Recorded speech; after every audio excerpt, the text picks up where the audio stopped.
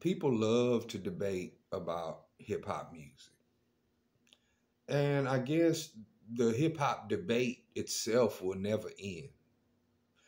But let me just give you a few rules, a few tips on debating. Sales, numbers, popularity, fame have nothing to do with the quality of music. They have nothing to do with the talent in music. I was, listening to some people, I guess, debate about music last night. They were naming so many artists who were trash. It was like comparing trash cans to each other. But the interesting thing was people kept going to, at one point I was like, oh, now these boys work for Billboard charts because it's like they got on Google and they started researching the numbers and the facts and the Billboard charting and all that. And I'm like, oh, okay, so now this plays a part in the debate when really it doesn't. Because we all know a lot of the records that sell the most are not that good. And the records that are classics barely sold. So, when people debate, especially these days, because they're not debating about talent.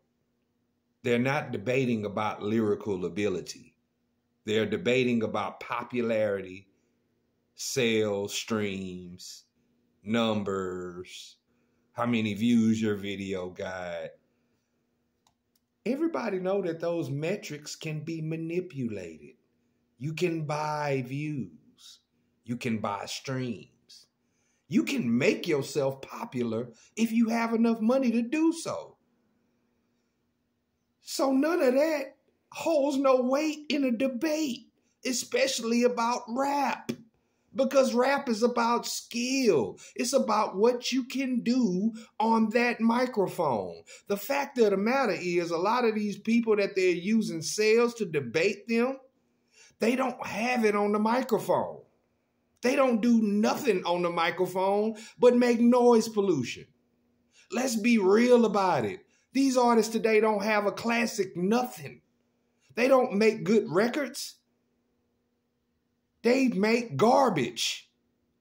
You can't debate garbage with sales. It does not work. It will not work. You better stop getting high on whatever you're getting high on and recognize the real.